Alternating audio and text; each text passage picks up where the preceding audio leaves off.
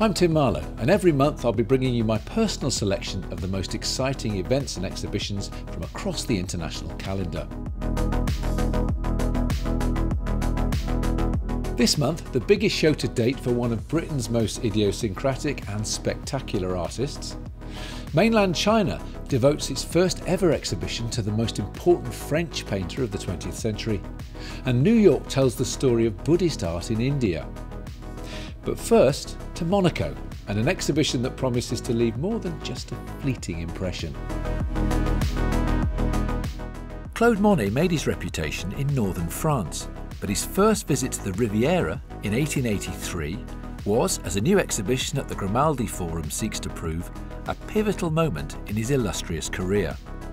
Monet in full light features over 100 paintings, at the heart of which is a group of canvases he made in Antibe, Roquebrune, Bordighera and of course Monte Carlo, which saw his palette brighten and the sharp, clear light of the south of France begin to illuminate his work profoundly. This should be an eye-opening exhibition and, given its location, Monet's impact will extend well beyond what we see on the walls of the galleries.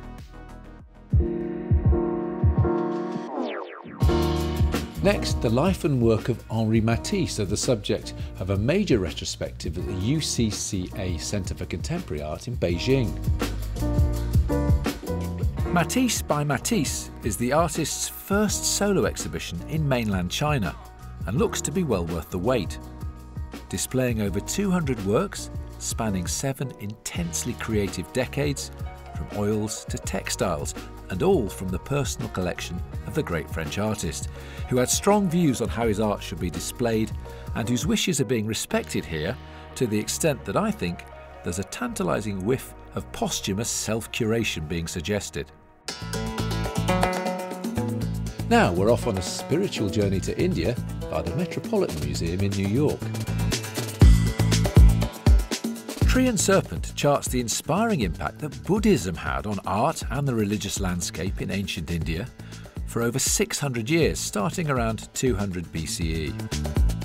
More than 125 objects will feature, including major loans from India, spanning stone sculptures to metalwork, ivory, ceramics, jewellery, as well as, of course, painting. The exhibition promises to be enlightening in every sense of the word, dynamic on occasion, but also meditative. And just as Buddhist worship celebrates the senses, so it's hoped will this exhibition. Last but by no means least, Britain's people's potter and national treasure, although we hate that description, Grayson Perry, sees its largest exhibition open to date in Scotland. Over 80 works at the Royal Scottish Academy in Edinburgh will be organised thematically and will wrestle with Sir Grayson's lifelong preoccupations of masculinity, sexuality, class, religion, politics and identity. Of course, the show will include plenty of pots, as well as prints, tapestries and a custom-built motorcycle, with the shrine on the back housing Alan Measles, Grayson's personal god and childhood teddy bear.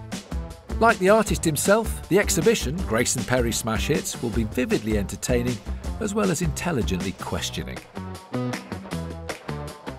So there you have it, my selection of must-see exhibitions from around the world this July. I do hope you get to see at least one of them.